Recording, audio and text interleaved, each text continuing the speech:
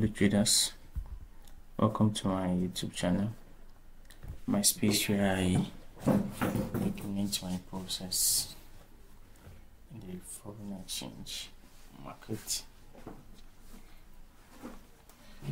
Please, if you are new to my channel, hit the subscribe button and the double notification for more content like this.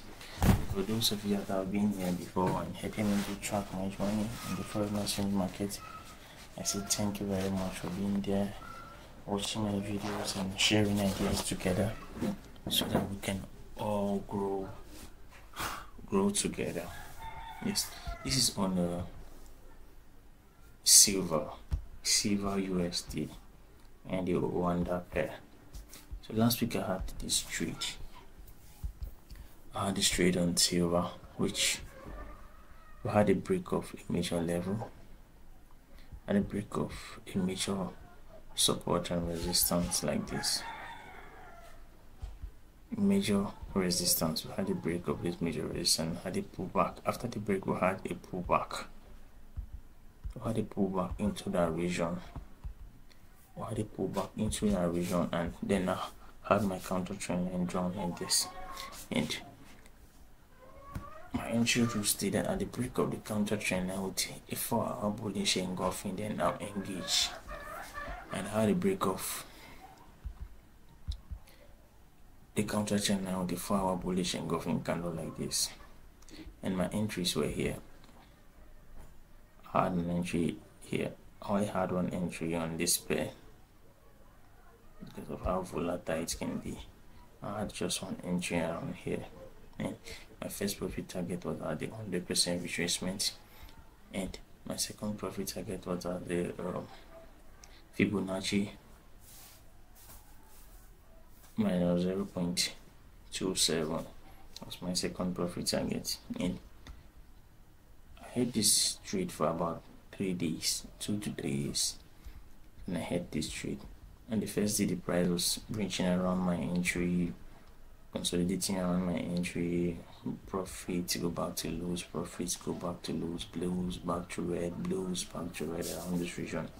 And on Wednesday, I guess, when there was an interest rate, price moved significantly in profit. And around here I was pretty confused because there was supposed to be an interest rate hike, which definitely there was, about 25 basic points.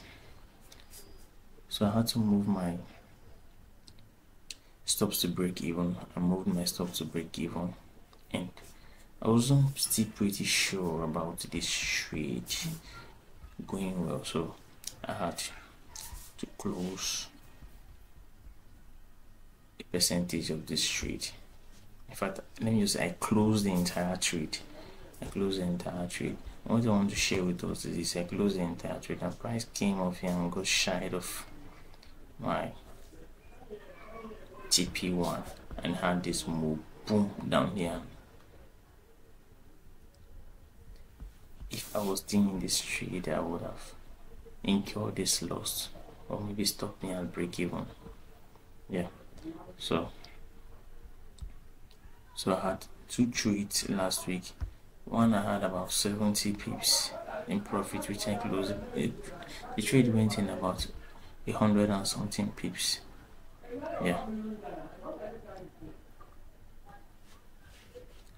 100 and something pips, but I closed just about 70 pips. And this impulsive leg down here, which was news, came and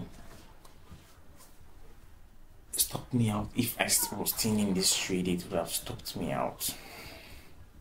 Yeah, like I said in my other video, I will show you the trade that I had on silver, and this is the trade. This is the trade I had on silver.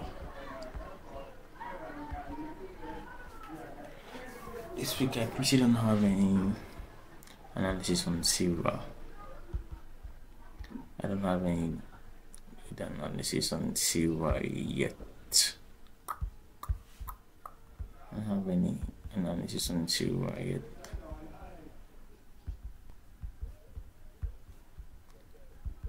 I don't have any analysis on silver yet. Yeah.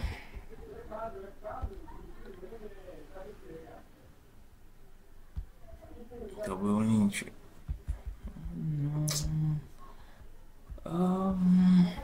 First comes down here and breaks below this counter trend, then I'll be interested in silver for a sell. But if it doesn't and sustains between this region, then count me out. I won't be interested in silver here.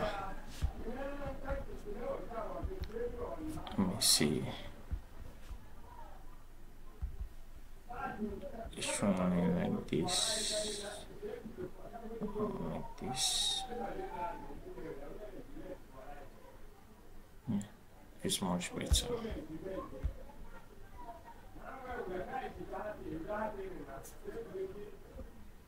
So I had only 2 trades last week. I had one close to 70 pips for everything. Got stopped out on one. What about I can't even remember. Let me check my journal. I remember that. Well, this was just trade I had on silver that I got stopped out.